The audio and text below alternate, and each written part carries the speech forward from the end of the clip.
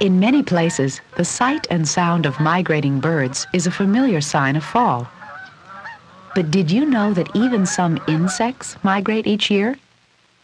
Here's one, the monarch butterfly. During August and September, swarms of monarchs begin their fall migration to warmer southern lands. How can you study the migratory route of a butterfly? One way is to catch and then tag the butterflies. A small adhesive label applied to one wing indicates where the insect was first found. Further south, if the tagged butterfly is captured again, the route it traveled can be mapped. Migration can be dangerous. Along the way, predators take their toll. But monarchs do have some protection. If a young monarch has eaten certain types of plants, it becomes poisonous to predatory birds. A bird choosing to feast on the wrong butterfly will become sick, and the experience will usually teach it to avoid eating monarchs. Monarchs often use trees and bushes as overnight roosting sites. In fact, there are traditional stopping points that they use year after year. During the peak of migration, monarchs cling to the branches of these roosts by the thousands. Unlike birds, monarchs do not travel along migratory routes or flyways.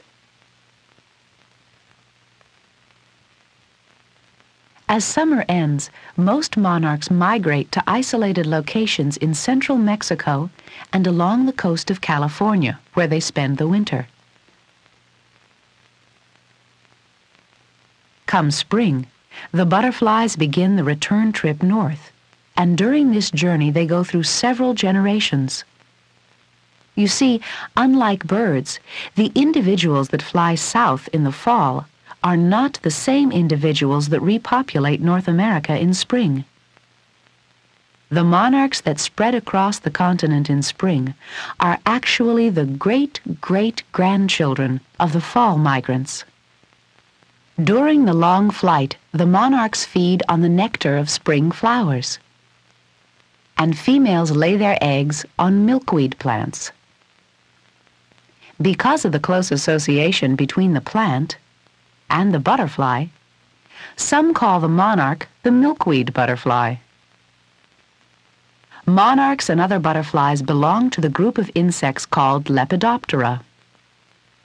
Lepidoptera means wings covered by scales, and that's a good description, because the colored powder that coats a butterfly's wings is really thousands of tiny scale-like plates.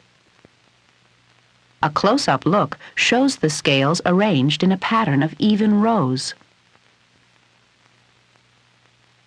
All Lepidoptera undergo complete metamorphosis. This means that their life cycle has 4 distinct stages.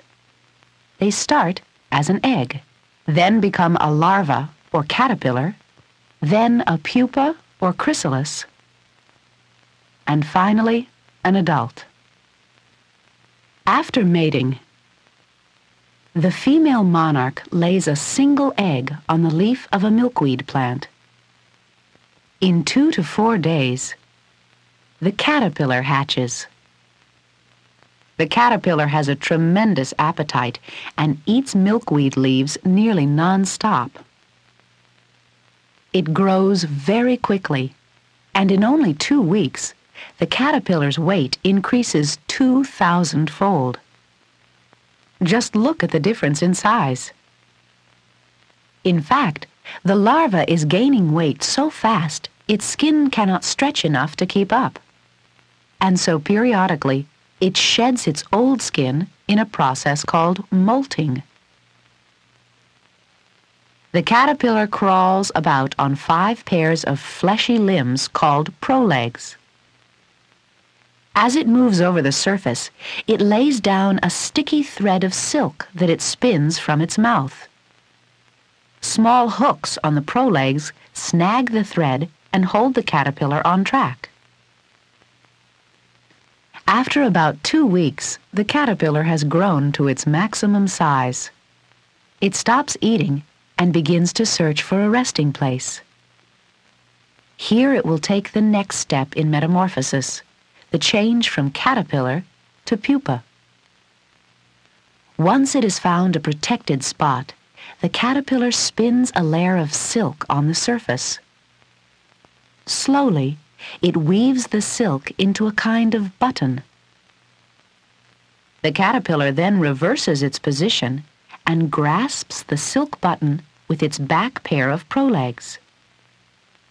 The hooks on the prolegs become entangled in the silk mat, and the caterpillar hangs upside down, clinging to the silk button. Within 8 to 12 hours, the larva begins to swell. The outer skin splits and is pushed off the body, revealing what will become the pupa.